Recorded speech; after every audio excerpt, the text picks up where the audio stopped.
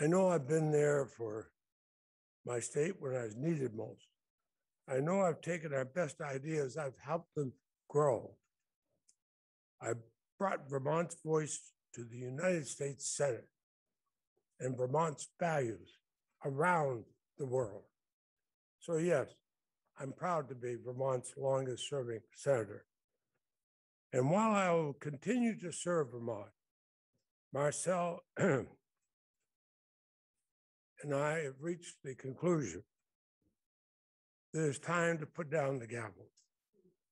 It is time to pass the torch to the next Vermonter who will carry on this work for our great state.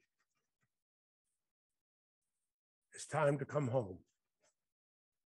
So I will forever carry with me the enduring bond with my fellow Vermonters, whose common sense and goodness are what I strive to match as their representative.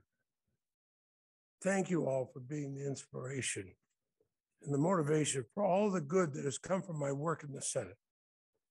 And rest assured that our state and our nation will remain resilient, and the next generation will ensure our democracy remains whole and thriving.